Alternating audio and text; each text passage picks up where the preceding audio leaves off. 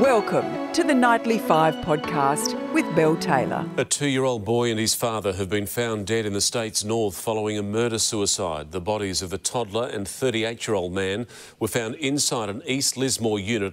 New South Wales Health has distanced themselves from an internal email sent to staff that has praised a Lismore father who murdered his own son, 2-year-old Rowan. The email was sent to New South Wales Health Clinical Excellence Commission staff on Wednesday by CEC Director of Information Management, Andre Jenkins.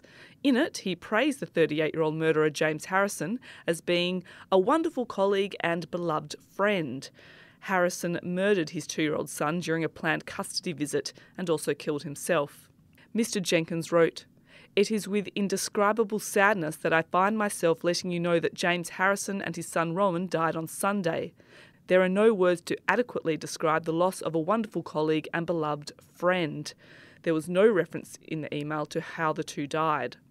New South Wales Health Minister Ryan Park immediately distanced himself from the email, describing it as being completely unacceptable and saying it does not reflect the views of New South Wales Health. It was revealed earlier this week that Dr. Sophie Rome, the mother of Rowan and Harrison's ex-partner, had taken an apprehended violence order out against him last year, but was still required to take her son for access visits. Dr. Rome's family released a statement on Wednesday saying their beloved Rowan was taken from them in the most unfathomable way. In the statement, they described Rowan as a beautiful, joyful and adored little boy.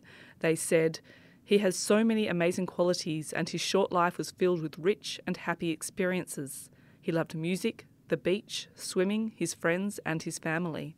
He touched the hearts of everyone lucky enough to be in his world." They described Harrison's actions as evil and cowardly.